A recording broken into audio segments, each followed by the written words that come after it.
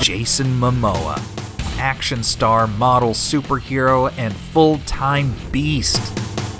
Up until recently, he was perhaps best known for his role as Khal Drogo in Game of Thrones, that is, until he started playing Aquaman in the Justice League franchise. Jason's beast mode status seemed to be inevitable from day one, as he started out as a model in his hometown state of Hawaii, where he won a Model of the Year award in 1999.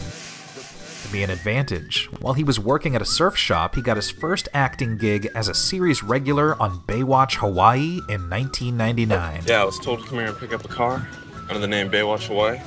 Okay, under Mr. Jason. No Mr. Just Jason. He had some other television roles, like the drama romance North Shore, and he played a fitness guru in the sitcom The Game. When it comes to your health, there are no problems. Only solutions, fitness solutions. I wrote it myself. But then his first big break came in 2005 when he was cast as the fierce Ronon Dex, a fan-favorite character in Stargate Atlantis. Then in 2011, Jason got his next big break in Game of Thrones as Khal Drogo, a crucial character in the Daenerys Targaryen storyline. At first, he's pretty unlikable. Daenerys is married to him against her will, and he pretty much sees her as a sex object. But as Daenerys grows to love him, she shows him another level of love that he wasn't familiar with. Eventually, the relationship grew into something you really root for as an audience member, and Jason did a terrific job not only with this characterization of a proud, fierce warrior, but he had to do it all in a language that doesn't even exist.